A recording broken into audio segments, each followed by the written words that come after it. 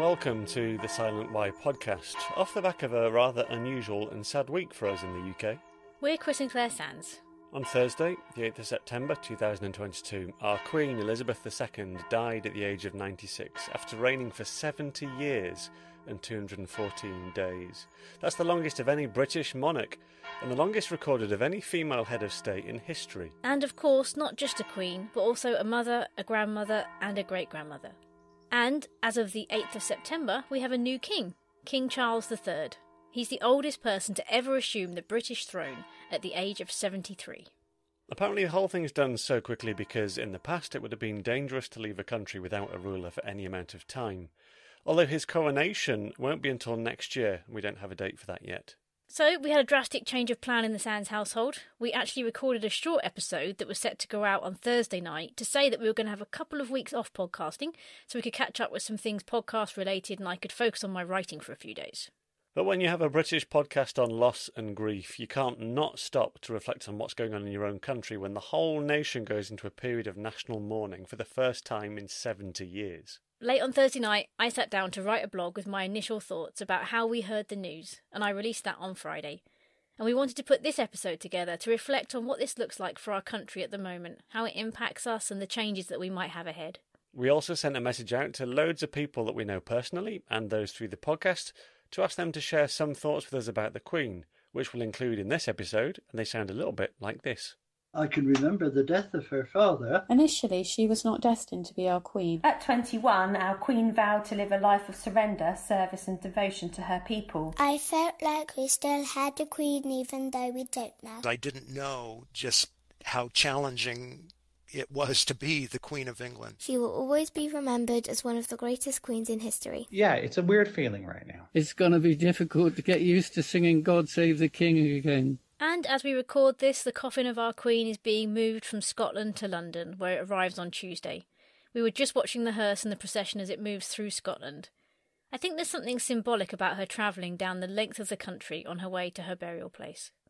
Her body will lie in state for 4 days, from Thursday the 15th to Monday the 19th of September, and during that period the coffin rests on a raised platform in the middle of Westminster Hall. Each corner of the platform is guarded around the clock by units from the Sovereign's bodyguard, foot guards, or the Household Cavalry Mounted Regiment. And it's expected that tens of thousands, maybe hundreds of thousands, maybe more members of the public will be free to file past the platform and pay their respects.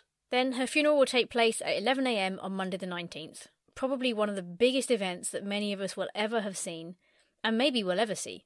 And that's going to be a national public bank holiday. Although it is weird to think that after such a long reign, me and you might actually see this happen again one day.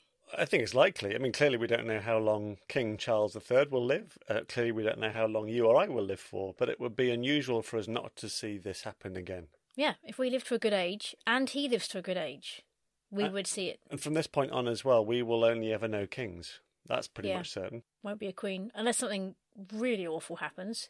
There isn't a queen at the moment until Charlotte, and she wouldn't become queen unless George didn't have any children. So, yeah, likely to just be kings.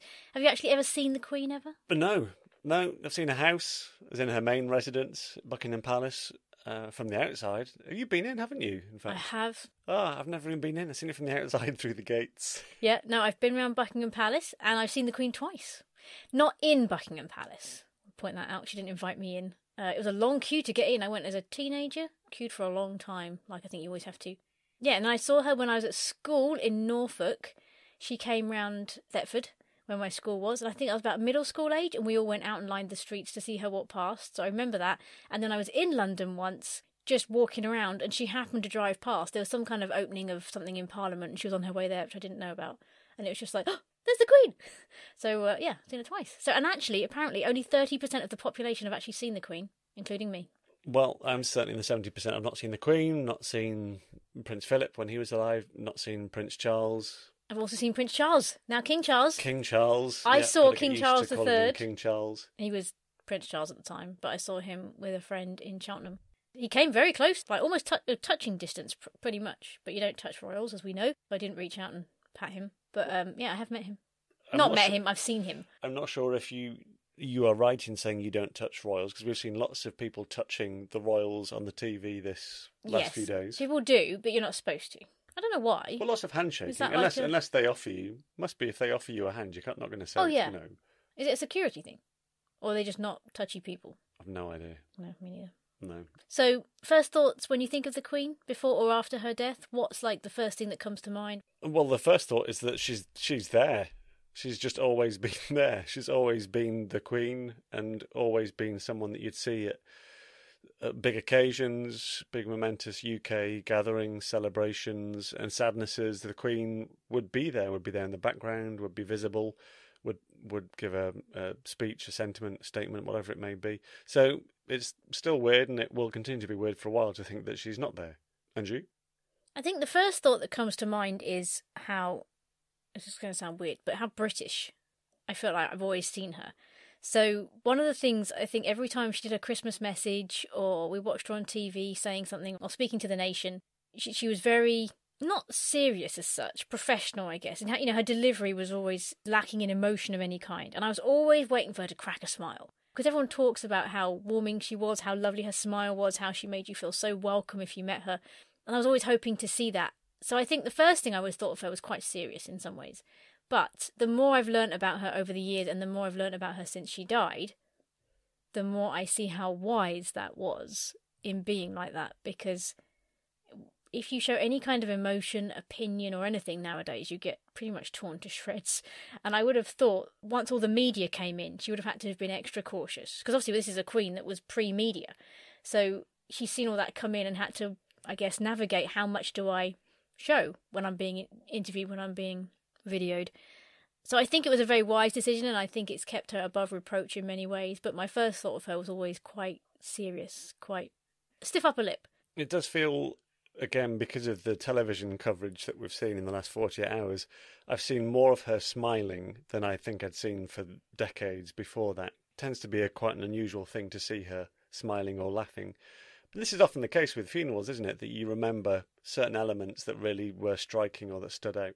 And I've seen far more footage of her smiling and chuckling almost than I have done when she was alive and making public appearances. Yeah, we've seen some lovely images of her laughing recently. So if you were to highlight one particular memory, maybe that will stay with you going forwards, what do you think that one might be? Well, I think, sadly, one of the strongest images I have of her in my head, which really hit me at the time, was her dressed in black at Prince Philip's funeral when she had to sit on her own because of COVID. It's not a particularly happy image, but that for me was so poignant, and I think it said so much about her, that she was sticking to the COVID rules, that she was doing this on her own. I mean, it might have been nice for her to have had that space, I don't know, rather than having people around her. Maybe it made it more private for her and she was able to mourn him in a different way. But when they put that out, I think it was just something that really made us feel like she was with us in it. She'd gone through something awful and it had been made worse by COVID, which so many people identified with. So I think that one for me was just very poignant. It just spoke so much into the fact that she, as the royal family often would be, but the Queen in particular, would not do anything out of keeping with what the rest of us would be expected to do. She had that, whether it was a decision she made, she took that decision, or others took it on behalf, and she agreed to sit on her own in church for her husband's funeral, as tens of thousands of people were doing the same thing in the UK and around the world as well. I don't know if that was before or during a lot of political divide that we had and aggro with key figures in this society that were appearing to be breaking rules, that were causing fallout because what they were doing was questionable in the eyes of others. But that image in particular just stood out because so many related to it. What about you?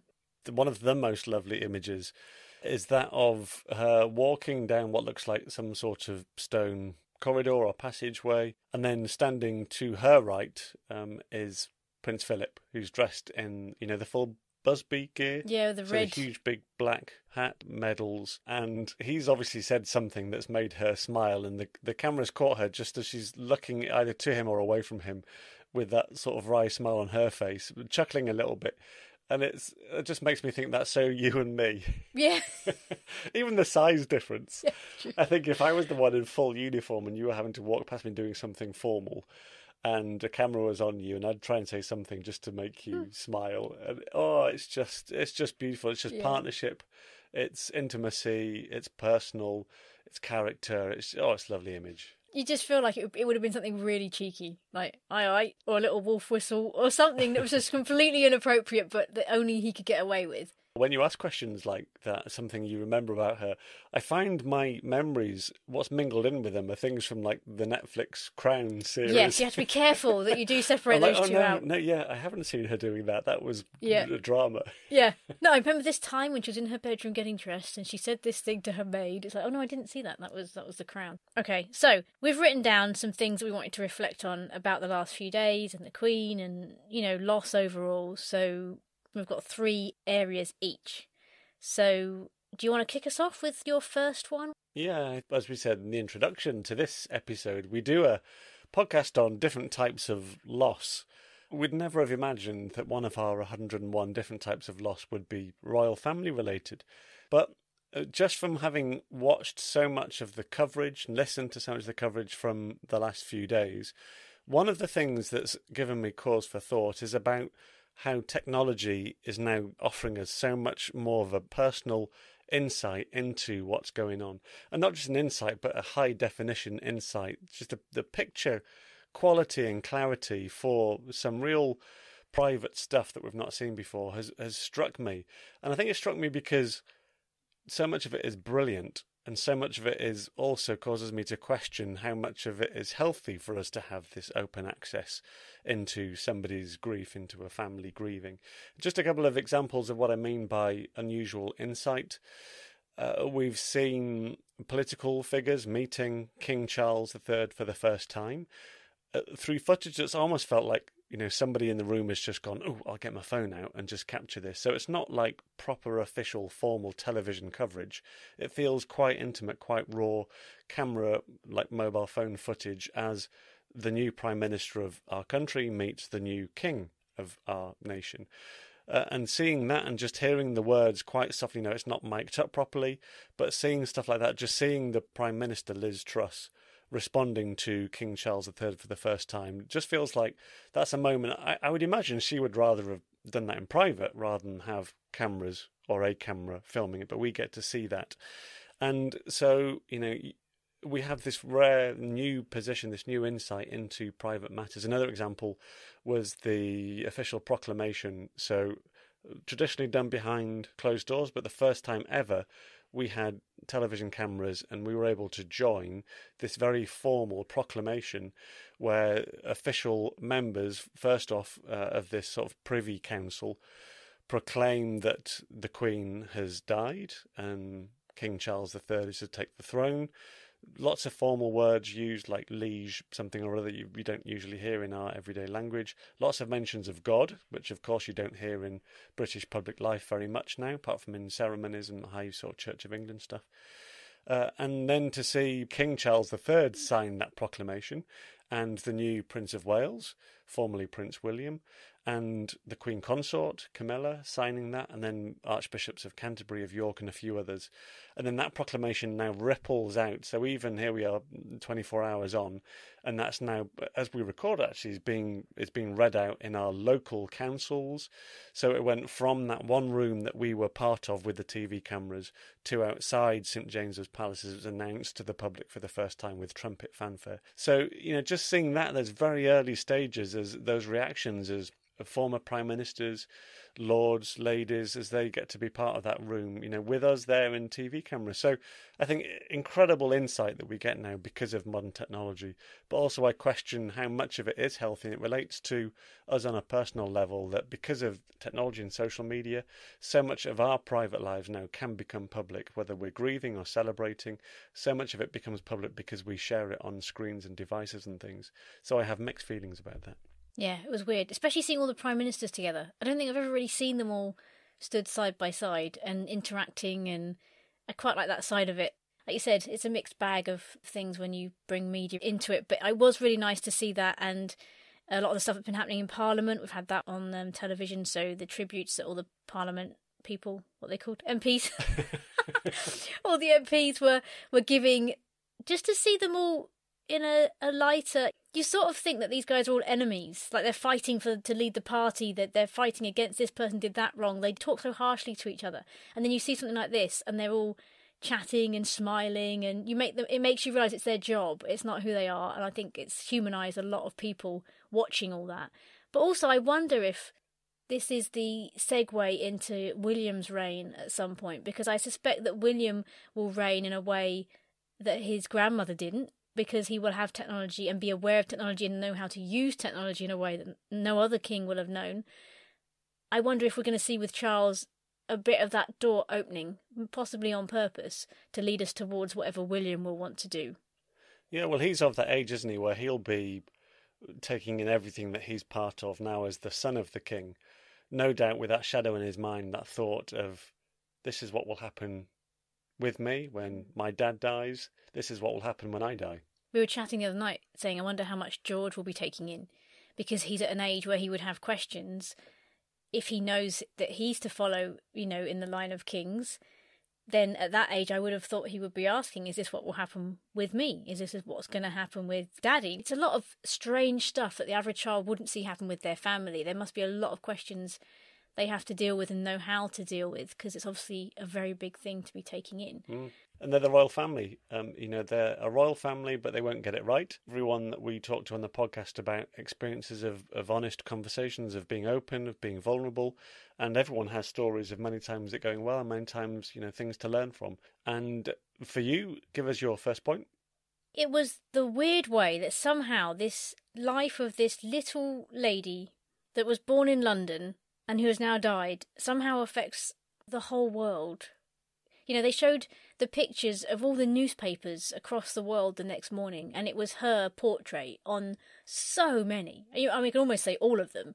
All these different languages, and there's our Queen looking back at you. And then you look at all these pictures of this seemingly quite normal in a lot of respects woman, on a horse or with her dogs or walking in the countryside. And all of this has happened just because of one little life. I know she's a queen, but she's still just this little human life. And I think that feels quite surreal, because she's just been around for so long that she's become known so widely. It's not just that she was the Queen of England. If King Charles's reign was only to be 3 or 4 weeks, he wouldn't be remembered everywhere because of the role that he was born into. But the fact she's been around for so long, she'd visited over 100 countries. All these different eyes have seen her. These people have met her. We're literally splitting up the population by who has met her, who hasn't met her.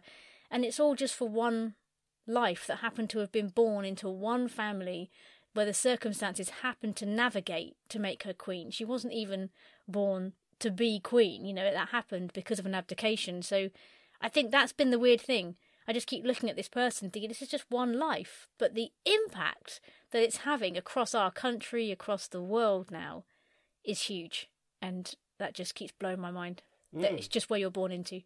Even the impact on yourself, because we were watching earlier a bit of the coverage of her coffin being moved through Scotland, a 6-hour journey to get to Edinburgh. And you even said then you found even that quite emotional at times. So, it's having an impact on you. That loss is having an impact on you. Yeah, there's been a couple of times it's just caught me off guard. I've been watching something and I don't know if it's sometimes, how some people, you just feel like you tune into a bigger grief that people are going through. I mean, you could stand in anyone's funeral. I defy anyone to not feel sad, even if you didn't know the person. So what we're watching is a grieving family and a death and coming up a funeral, and I think that is sad for a lot of people anyway. But for somebody that was so loved by so many people, and like you said, that has just always been there, it just seems strange. And every time it comes up on the TV and there's a picture of her, and then next to her it says, the death of Queen Elizabeth, it's like, what, really? Did that actually happen? Like so many people are saying, we knew she wouldn't last forever, but you sort of felt like she might in some way. And it's weird. It's just weird. One little life, just born into one family, and this is what it becomes. Just blows my mind. How weird do you find it that, yes, there's the sadness of the death, but mingled in with that is this sort of celebration of a new king? I don't know if it is a celebration. I think it's more just it's the next step. It's the moving on. That is part of the history that we're watching happen. A queen dies, a king dies, a queen or king takes over.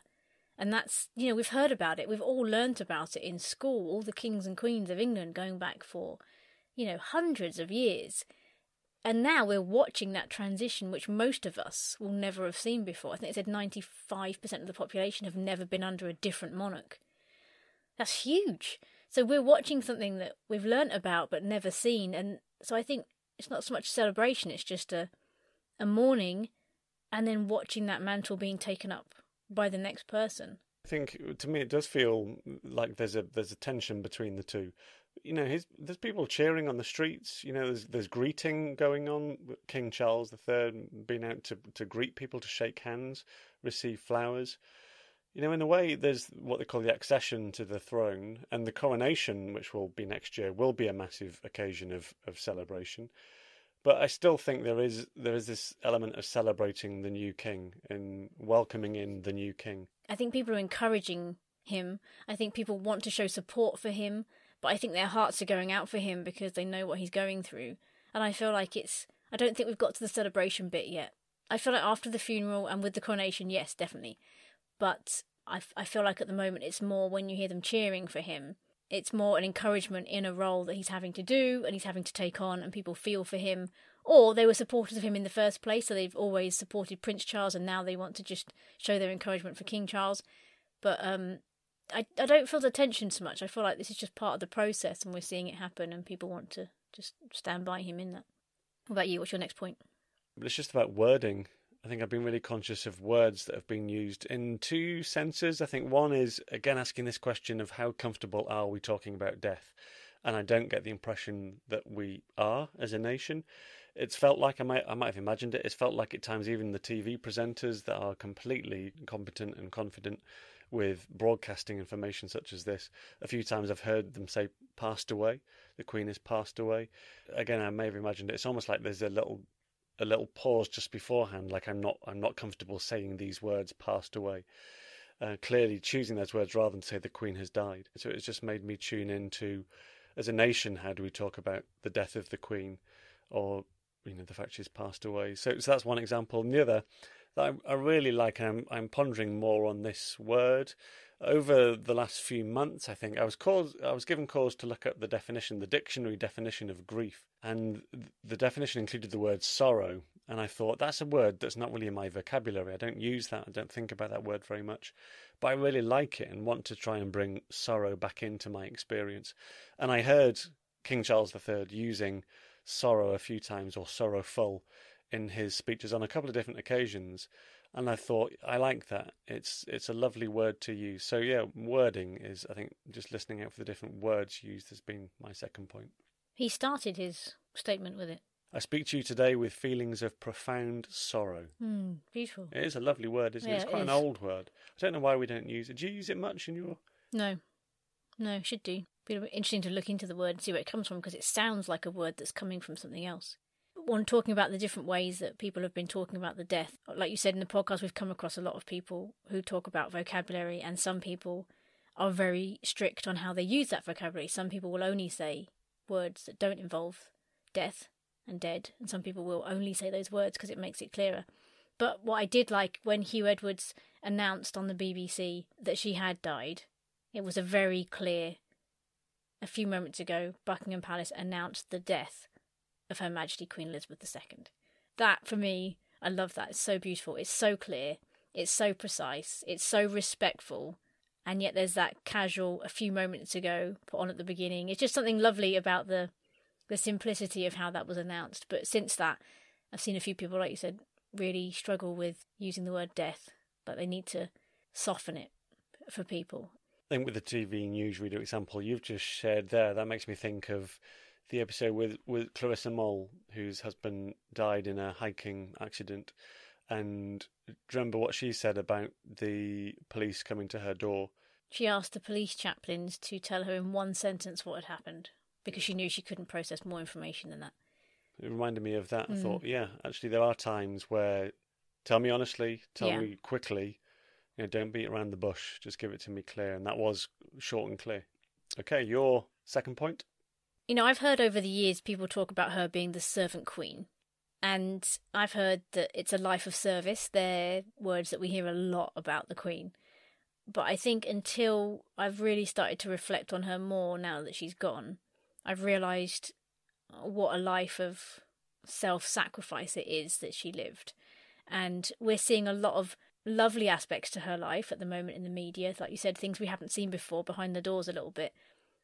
But you're also seeing a lot of the facts and figures coming out. And the fact that she did something like 21,000 engagements in her reign, and, you know, visiting the 100 countries and meeting all the, 14 presidents or something, and having 15 prime ministers, all this stuff happening. So you know it's busy, but I've just been thinking more and more about how would I have been if I'd have been born into that family and that situation, and then from that moment onwards had pretty much every day for the rest of my life dictated for me. You know, in some ways it's nice because you don't have all the basic stuff. She never has to think about when to put a wash load on, when to hang out the washing, what she's going to have for tea, whether she needs to get up and wear this or that. Should I wear that shirt again, or will it wear out quickly and I can't afford to buy another one? She hasn't got any of these decisions. You know, she gets up, and I can see why, because it's such a busy life. But to give your life completely to that role, to the crown, and not have your own life, I've just been thinking on that a lot. And I think it was the thought of Charles taking over. I started to think about what he had ahead of him. And I realised that although it looks like an amazing thing, you know, he gets to become king, which in fairy tales when we grow up, being the king and queen or the princess is this thing that you want to be. You know, it's sort of like, oh, that'd be amazing to be king of a land, queen of a land. But when we looked at him taking that role on, we realised how much loss that involved for him, and things he enjoyed, things he had built up, things he had founded. You know, we spoke to Liz Wybrow recently, and she said letting go of the organisation that she built for 30 years was really hard. There was a lot of emotion there. When you think of all the organisations and charities and funds and support that Prince Charles had set up, he now has to let that go as king and step back and do other things. It must be really hard. And that's, again, just stepping into that life of self-sacrifice. You know, he doesn't get a retirement. He doesn't get time to grieve. He doesn't get those moments when you would just want to sit and cry for a few weeks, months, days, years. He's straight into the job the next day. Grieving has to be done when he gets snippets of time, because he can't look to retirement or look further down the line and think, I'll deal with it then. He has to deal with it on the go. You know, his marriage will change. His relationship with his children will change. His siblings had to kiss his hand before he could be king. That must put a bit of a weird point in the relationship. There's so much. I feel like he won't get the peace that he maybe would be looking for. It's putting the crown first. And I think the Queen was known for that. And I'm realising more and more what that was like. And what I did love about her, though, was she also was known for things that she enjoyed. And I do wonder, things like her love of the outdoors, horses, corgis, and dorgies, who I didn't even know existed.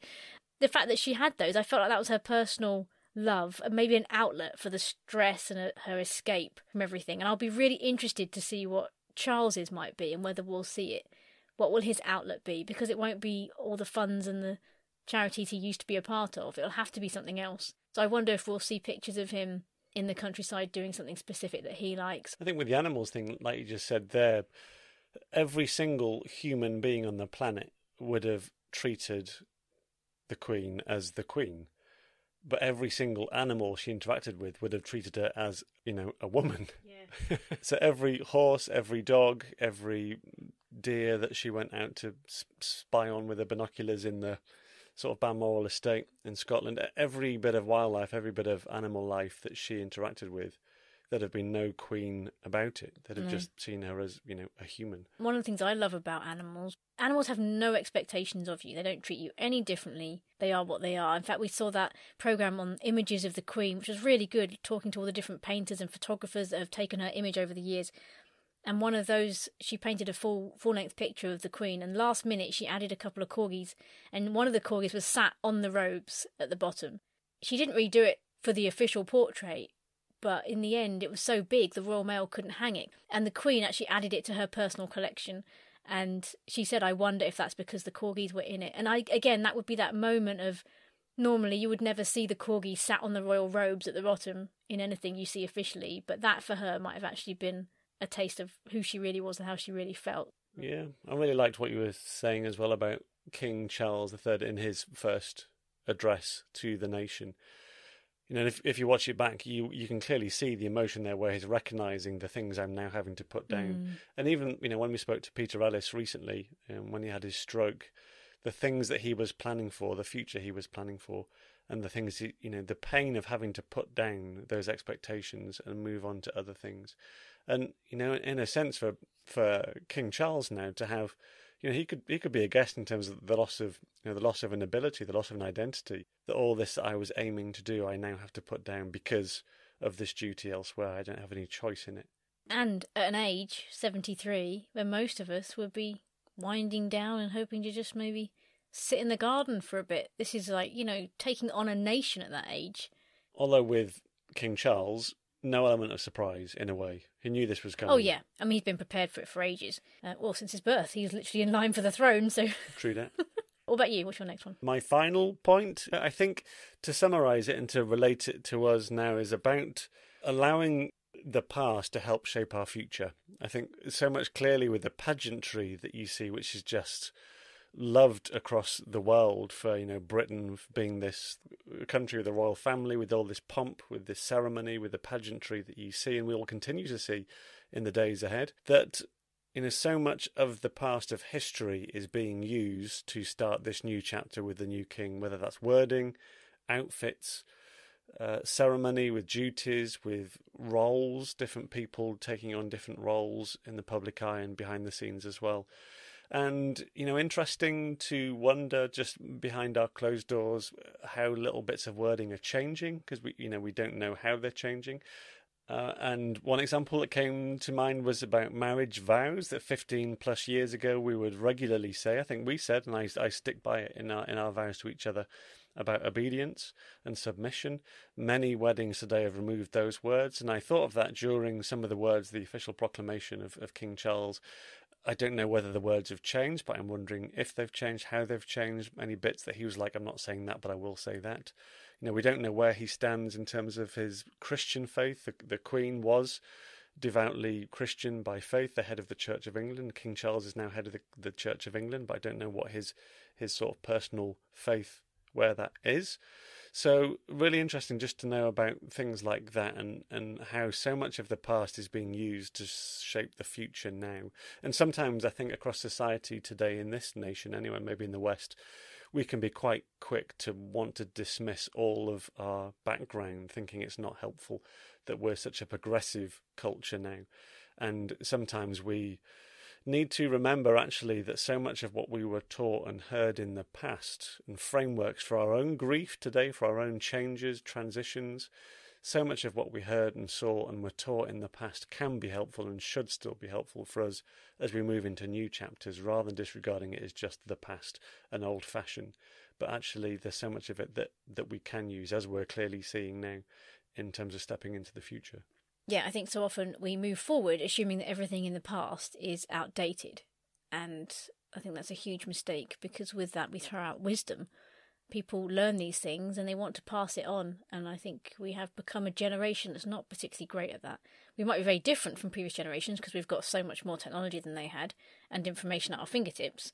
But actual wisdom of how to live life, to not listen to generations that have been through wars and been through all these big things, I think is a mistake. I think live life with the help of those who've gone before us, those who've done it before us. I think that's really lovely, and lovely to see many examples of people, members of the public, wanting to bring their future into, the now. But we've seen some lovely examples, haven't we, of children speaking about why they're laying flowers outside a royal residence or whatever it may be. Yeah, and that woman who brought her baby down, they were interviewing her outside Buckingham Palace, and she said, this will be a story that we'll tell her one day. And I thought, yeah, what an amazing story to be able to say the day after the Queen died, we took you to the gates of Buckingham Palace and you saw the King drive past for the first time. I mean, that's an amazing story to give her as a gift. I would have loved that as a story, over my life. I'd have been telling people that right up into my 40s and 50s. Yeah, I was actually at the gates of Buckingham Palace when the King drove past. It's a huge thing. So I love that people are thinking ahead like that. And such a big moment of history. It's quite exciting, really. And I'm not a history buff by any means. We'll regret it if we don't. Yeah. I think if we try and... In fact, it'll be interesting. Let's talk again around the time of the funeral, because we're in an official 10 days of mourning. This country, this nation is in an official time of mourning.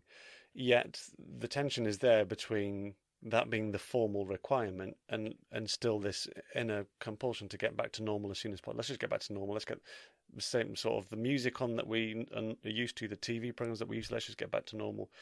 But I think if we don't actually stop and just take this in, soak it up, recognise it, you'll look back on years to come and think, didn't give any time to that. I didn't pay any attention to that, really. It passed me by because I was so busy thinking about what's next for me. Which is a shame, because I have a feeling that when King George VI died and Elizabeth was made Queen in 1952, I don't know, but I'm guessing they knew how to mourn a bit differently back then. You'd have seen a lot more black, a lot more visual impact of how that was affecting the nation. And that 10 days of mourning might actually have looked like proper mourning.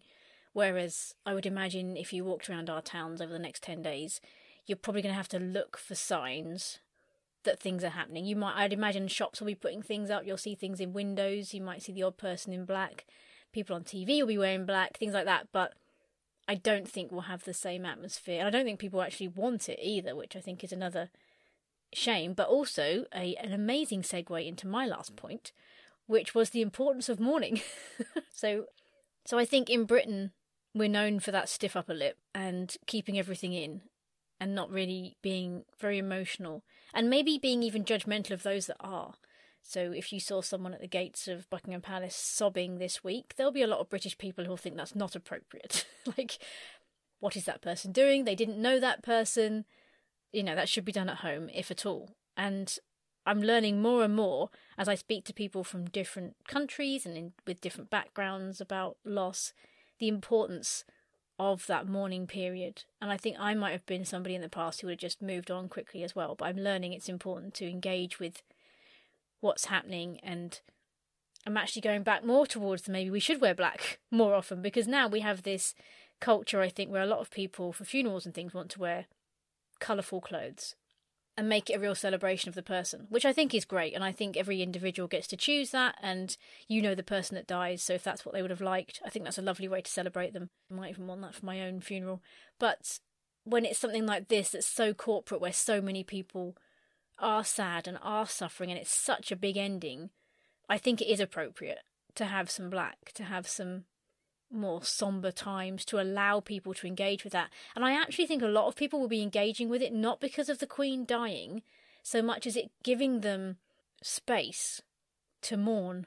And it might be them mourning things in their own lives, even if they don't even realise it, that they haven't fully grieved, that it kicks up stuff in them and the emotions come out with this that's connected to other things. Like when I spoke to Evelyn, the funeral celebrant, on the episode I did of the Let's Chat, she was saying quite often you'll see emotion come out elsewhere. If you don't grieve it, if you don't let it come out at the funeral, or when someone dies, it can come out at someone else's funeral that you didn't know so well, or it can come out in other places. And I think that might be what will happen a lot across this country. People will be grieving and mourning, and they'll feel the effects of it more than they thought they would. And it would almost be like, why is this making me so upset? But actually it's linked to something else they're going through. And I think that's really important. And I'd encourage people to engage with that and actually allow it to happen. Because I do think, you know, mourning and grieving and giving it that space is something that should be done. And like we were saying, it's something that King Charles won't have the privilege or the time to be able to do, which is sad.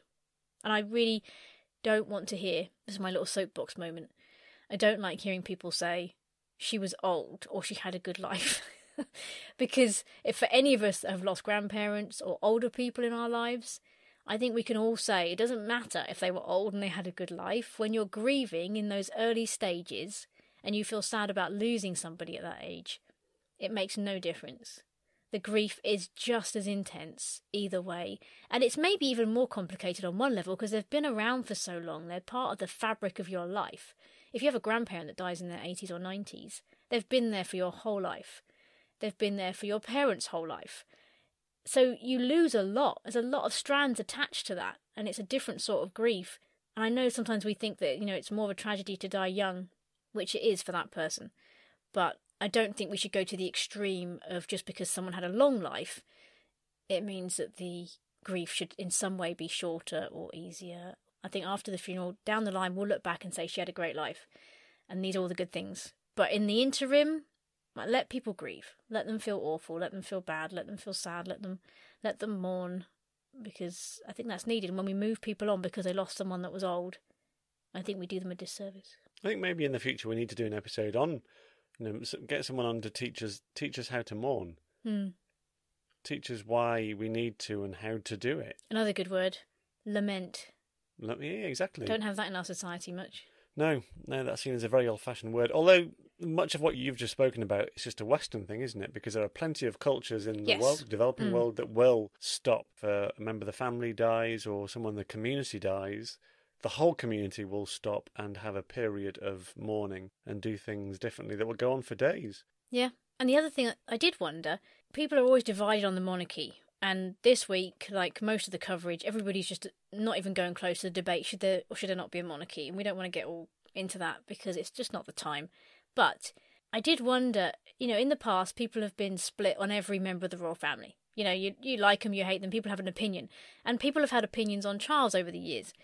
And I'm already hearing a lot of people speak far more highly of him than I expected. I wondered if he was going to be in for a bit of a rough ride at the beginning, people being like, oh no, because he had such big shoes to fill. I mean, his mum did not give him an easy job to take over from. So I thought, oh, this is going to be difficult. But actually, people are speaking really highly of him. And I think it's because we're watching him mourn. We're watching him go through this death and having to take on this role. And it made me wonder if that's the initial bonding point with a monarch. When Elizabeth took the throne, not having intended to, not having been in the line of succession necessarily, well, not early in the line of succession, I think people would have instantly bonded with her because of what she was going through at such a young age. And I think we're feeling the same a bit with King Charles. He's having to do it at such an old age. And I think watching the family come together and try and just get through this puts all your political thoughts aside for a while. And I think it starts a bonding process with them where you just feel like you're on their side. And I just thought to myself, if I had been there for Elizabeth's coronation and I had then seen her whole reign, like some people have, not many people, but we know people who watched the coronation and did see it happen, how much more would you have been bonded with her having gone through all this? Coming off the back of a world war, she took to the throne. There was a lot of rebuilding to do, a lot of stuff to manage. She's been through recently COVID and all these other things. So much in between. I can see why you would bond with that and then mourn the loss because you saw her journey, and we will see Charles's journey. We have seen Charles's journey even before becoming king, and we know William's even better. Remembering William being born for most people, it's going to feel very recent. So by the time he becomes king, we'll have known his whole life. So I think that bonding is interesting, and I just wonder if this is the start of people bonding in a different way with King Charles as opposed to Prince Charles, because we're seeing him mourn, and it just feels a very intimate thing to watch somebody do, and I think it starts a bit of a bond with them in a way maybe you didn't expect. And with that in mind, I think appropriately we'll hear from a few of our friends, family, contacts, acquaintances, whatever you want to call them, people we love. You'll hear a mixture of views now from young and old, including me reading a couple of the written submissions that we received. True that. Their reflections, what they will remember about the life, the death of Queen Elizabeth II.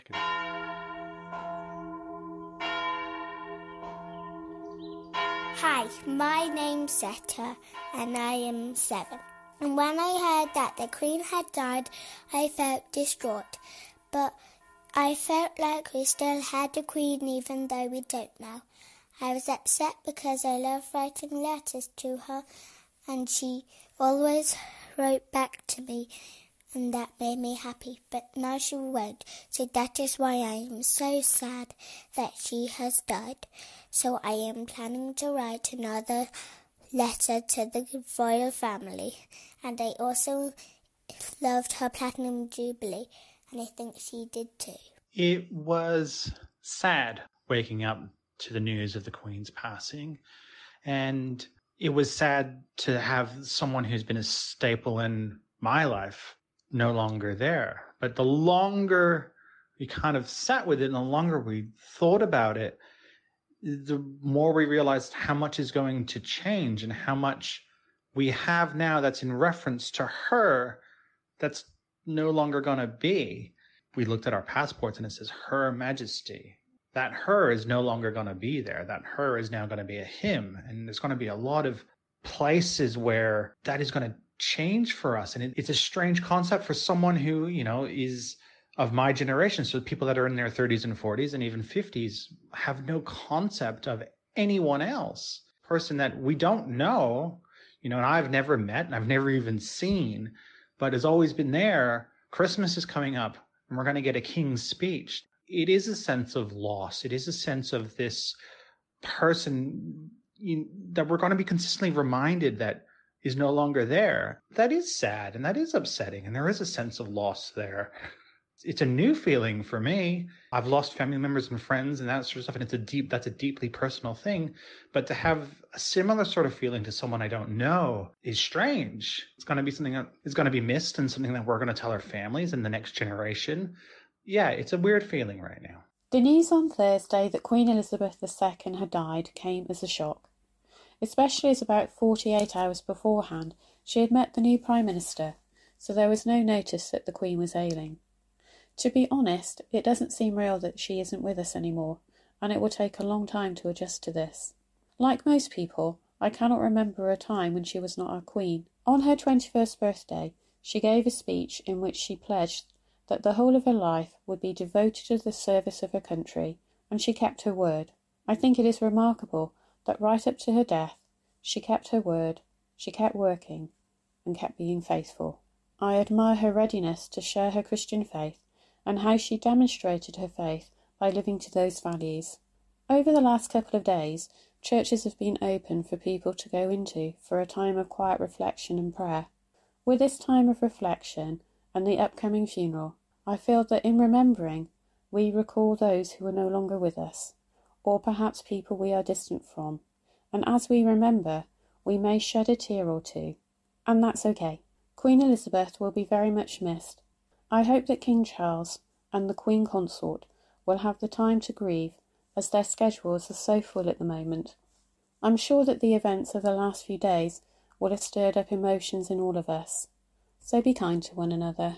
My memories of the Queen go back many, many years to when I was actually a small boy, and I can remember the death of her father, George VI, and the coronation in 1953, which I watched on a small television set in my grandfather's butcher's shop.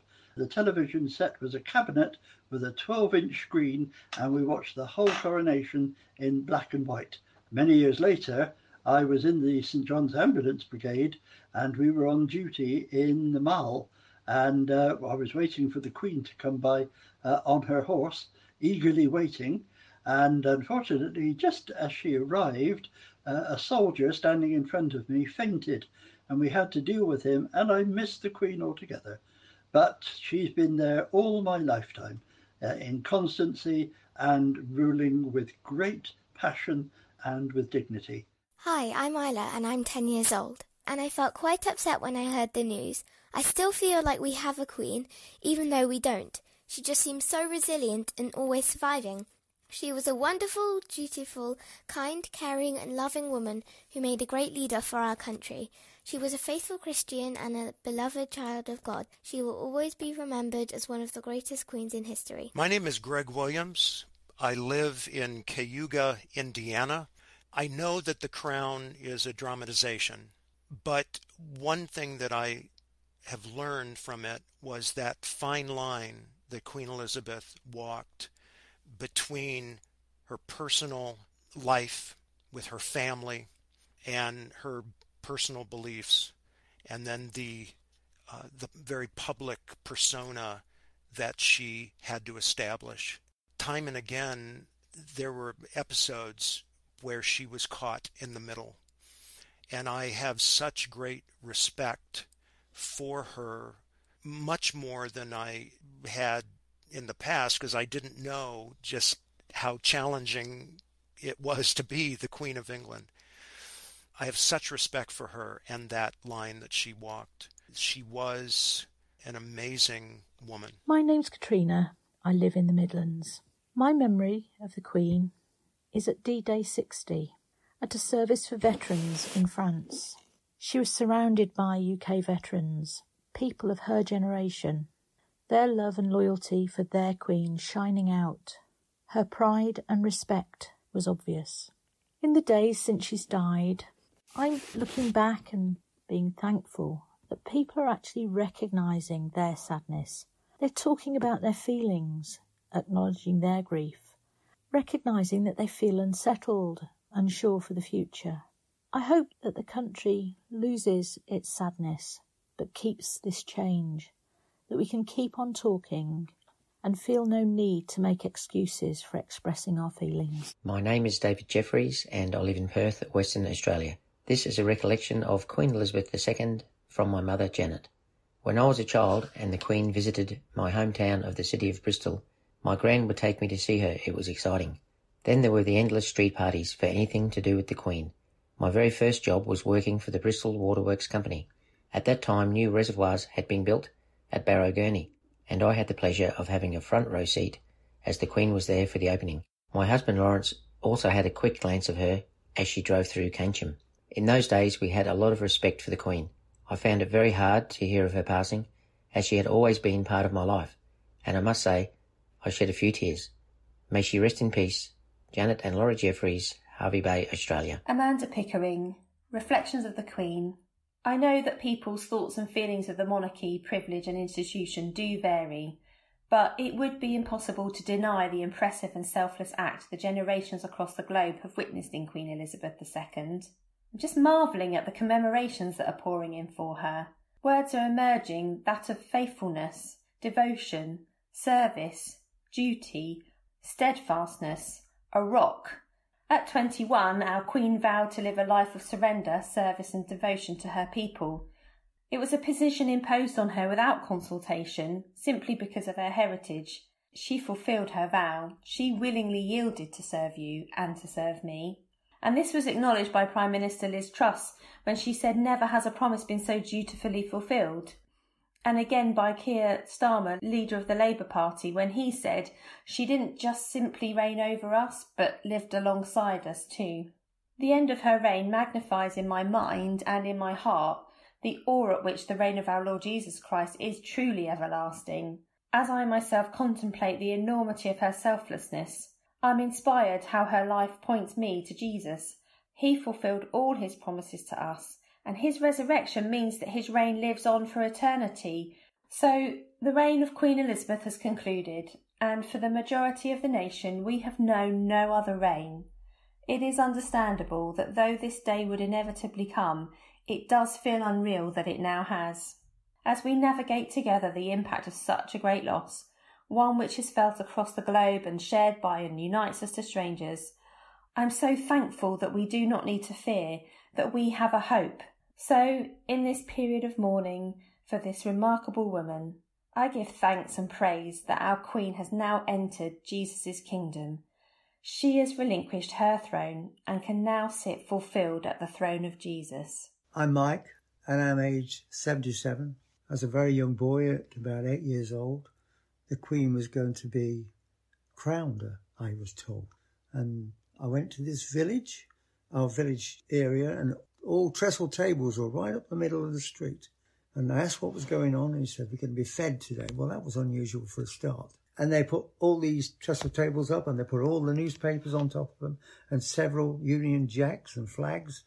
And we all sat down and had a really good meal with sandwiches that could stop a door. And we filled up with a big cake and everything else, all unusual. And then they gave us this mug, and it was the Queen's crowning mug. Every boy got one. Every girl got one. At the age of 15 and a half, as a minor, I decided to join the British Army. That meant I had to go off to the Junior Leaders Camp in Derbyshire and become a soldier and be trained to be fit to wear the Queen's uniform. And that took about 18 months, 2 years. And during that period, I was taught how to fight, and I was taught how to use many weapons. Then I went to my regiment, which was the Shield Forester Regiment, and I accepted the Queen's shilling to become a regular soldier. By accepting the Queen's shilling, it was done at a small ceremony where we met the colonel of the regiment. He gave us a shilling, which was brand new. He said, basically, you're now a member of the armed forces and must be prepared to die for your regiment and for your flag. And you serve the Queen. That meant that I would be prepared to kill anybody that attacked the Queen, Queen's family, or anyone around who attacked government bodies. And on a couple of occasions, I was on guard for the Queen. Once at the palace, once at somewhere else. And basically, I wasn't allowed to look at her or anything like that. I just saw this woman in the distance, and as she passed, as I was guarding the family, I noticed this very small lady, and she was like porcelain. She was absolutely beautiful. I wasn't allowed to look at her. My job was to look around her and to make sure nobody was going to hurt her in any way. That's my first recollection with the Queen. Hello, my name is Anne and I'm actually 85, so I have many memories of the Queen when she was a child. But perhaps the biggest one was when she got married. She was married in November 47 and I was only 10. So although only 10, it did make a huge impression on me. Her dress, for instance, we'd never seen anything so wonderful. But at that time, all we saw it was in a newspaper. I remember at 14 years old sitting in the dining room at school and the headmaster came in, told us to put down our knives and forks and to stand up. And he announced that George VI had died. Nothing else. Looked at each other wondering and picked up our knives and forks and ate our dinner. By the time I was 15, I was out at work in London's Oxford Street, an apprentice window dresser, and I was right in the heart of London. And when the Queen came, that was announced she was to be crowned, the excitement was absolutely enormous. It permeated everything. We get excited now about weddings, but nothing like the coronation. All of the streets up and down Oxford Street and beyond were all decorated in the most magnificent way. We'd never seen or heard or even experienced anything like this in our young lives. The day of the coronation came and I had to make a decision. Do I stand 20 foot back and try and see the coronation, or do I watch it on television, which had been newly colourised? I chose the television. And in a way it was a good thing, for we saw everything. But to see the Queen coming down the aisle of Westminster Abbey with her long train, with her ladies in waiting, we had never, ever seen anything like it. The ceremony, even as youngsters, knocked us off our feet, to be honest. The sheer luxury, the diamonds, the long velvet. Remember, we were still on rationing in many things at that time. I think it's the opulence of it, and yet the solemnity of the occasion ate into you somehow. It was wonderful. Half the world came to see this coronation. One of the biggest memories, and it will be difficult for people to remember this perhaps, but there was the heads of every government that you can think of coming over. But the most magnificent was the Queen of Tonga. And she was 6'4" and as easily as wide. And when she stood next to the Queen, you can imagine the contrast. But what won Londoners' heart to the Queen of Tonga was she rode in a carriage, all on her own, and the rain just tipped down all over her. She was quite a character, and for those who were there and can remember, the Queen of Tonga was talked about almost as much as our new Queen. Hello.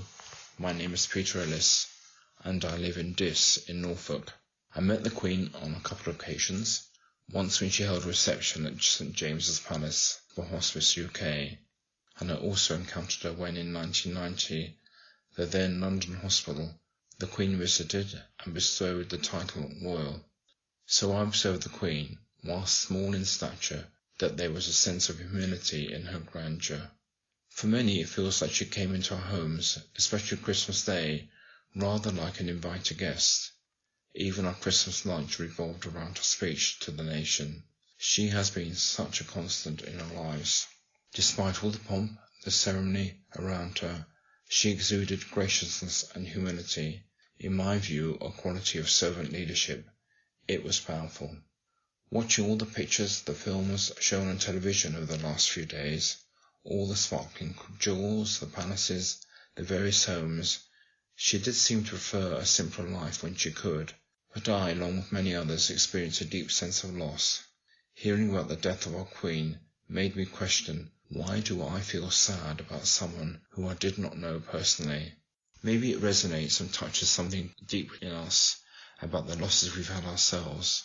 The Queen's death is a loss on a national and international scale. She has gone. She was driven by her faith, but was not constrained by it. Because her faith had deep roots, so she was comfortable to reach out to those of other faiths, as well as those with no faith at all.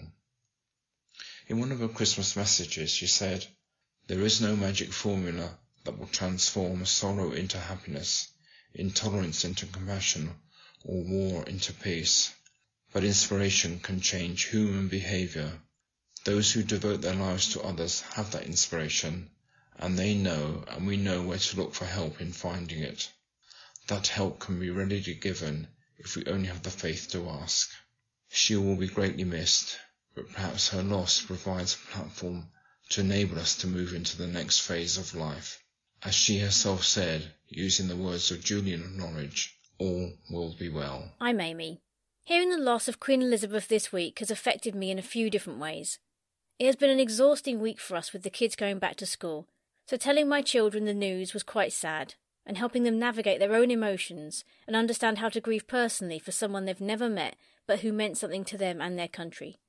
The Queen was someone who they were both so aware of after the Jubilee celebrations we had this year, so watching the TV coverage and seeing pictures of the Queen and people gathering outside her different residences to honour her was helpful, I think, to understand that lots of people are sad and are finding ways to process what they're feeling. The next day I realised a bit unexpectedly that I was feeling a deep sadness, but also that it was the grief of my 2 grandparents coming back. They loved the Queen. I grew up knowing their love and respect for her and watching the Queen's speech on Christmas Day every year, which was always full of hope for the future and showed the Queen's deep faith. So many of the tributes to her talk about her being a servant queen, being faithful to God and devoted to the country, and what always came across was her real love and care for the people of our country, but also for her own family. So it feels like the end of a long era that brings up past grief in our own lives, as well as national mourning and a sense of heaviness across the country, and the loss of a strong and constant leader, which will probably take some time to process. Oh, very, very, very sad. It's going to be a difficult time ahead to live without her and knowing she's there. As a solid rock to us all, she helped us concentrate on our own lives and gave us a lead to follow and keep us on the right path. Respect her love and prayers and her religion as the head of the Church of England. Charles was born a few months before me, so I've always felt a kind of connection. But it was his little sister Anne who I thought was better than a fairy tale princess and so pretty as a little girl. I used to cut out newspaper pictures of them, and in those days their mother, Queen Elizabeth, was seen wearing a headscarf more often than a crown, so in my childhood I didn't take as much notice of her as I did her children. In my adulthood I began to recognise who she really was and acknowledge her wise words. About 50 years ago, in one of her speeches, she said these words: "Goodwill is better than resentment. Tolerance is better than revenge. Compassion is better than anger. Above all, a lively concern for the interests of others." And that is how Her Majesty, Queen Elizabeth II, lived her life. Today we as a country mourn the death of a great leader whose long reign was characterised by a sense of duty, a commitment to hard work, a strong personal faith, and a good helping of humour and humility. She exemplified what many of today's leaders lack.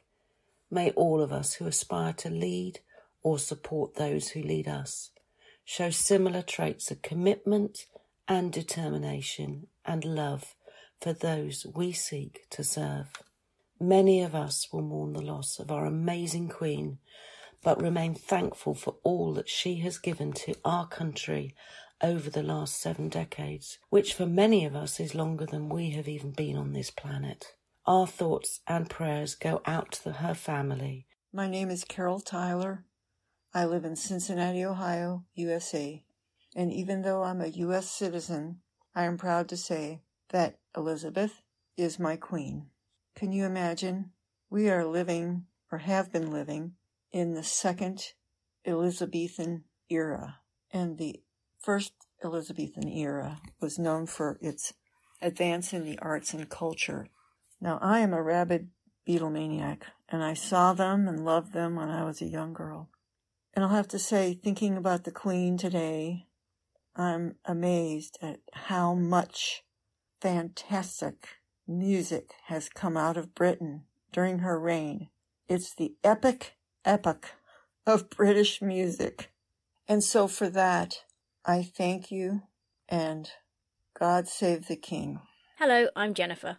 The Queen has been a constant throughout my life, and I have always admired her. As she said in her Christmas broadcast in 2014, Jesus Christ was an inspiration and an anchor in her life, and a role model of reconciliation and forgiveness, showing acceptance of all. On reflection of the death of Queen Elizabeth, I think my strongest memory of her, through my 66 years of her reign, was the speech that she gave to the nation at Christmas in 1992. 1992 was her 40th anniversary of being on the throne, and she was 66 years old, and I was 36 years old. The Queen said of that year, "It was not one in which I shall look back with undiluted pleasure." She had seen 3 out of her 4 children's marriages collapse, and there had been a serious fire at her favourite home in London, Windsor Castle. Up until then, the Queen and the royal family had been important within our family, but as my parents had never had a television, the royal family were perhaps less visible to me than most people until I was in my 20s and had my own. But in 1992, I found myself suddenly connecting with the Queen in a way that I had not done before. We had a glimpse into her life, which had been one of dignified silence concerning matters of the heart. But now, through just a couple of sentences, she revealed her role as a mother, showing us her humanity in a way that she'd not done in the past. And from that speech onwards, I saw her in a different light. That year, for her, was filled with perhaps more sorrow than joy, but she shared her pain and we loved her for it. Queen Elizabeth II was an exemplary queen in her unrelenting dedication, service to her nation, but she was also a mother. And on this occasion, she became one of us. Queen Elizabeth, we thank God for every memory of you. Most of my life has been singing God Save the Queen.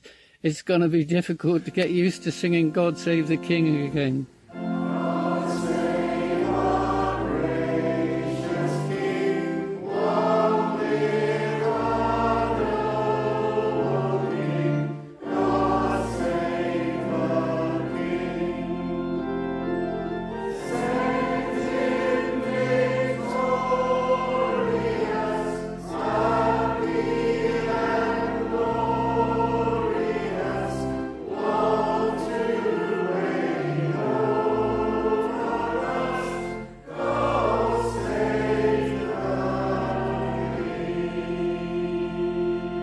Thank you to everyone that sent us something to put together for this tribute. We'd really encourage you to be kind to yourself if you're feeling the grief and the loss from losing our Queen. Sometimes this kind of stuff can raise up grief from other areas of our lives, and it's really important just to sit and feel those feelings.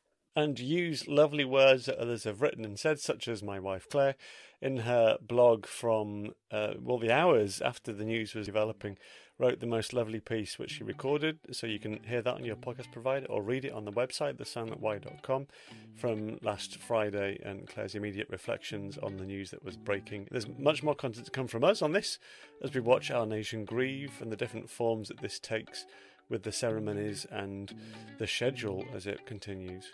And we're going to finish today with a quote from King Charles III, from his first address to the nation just after the loss of his mother. Talking about her, he said this: "She made sacrifices for duty. Her dedication and devotion as sovereign never wavered, through times of change and progress, through times of joy and celebration, through times of sadness and loss. In her life of service, we saw that abiding love of tradition, together with that fearless embrace of progress, which make us great as nations. In our sorrow, let us remember and draw strength from the light of her example."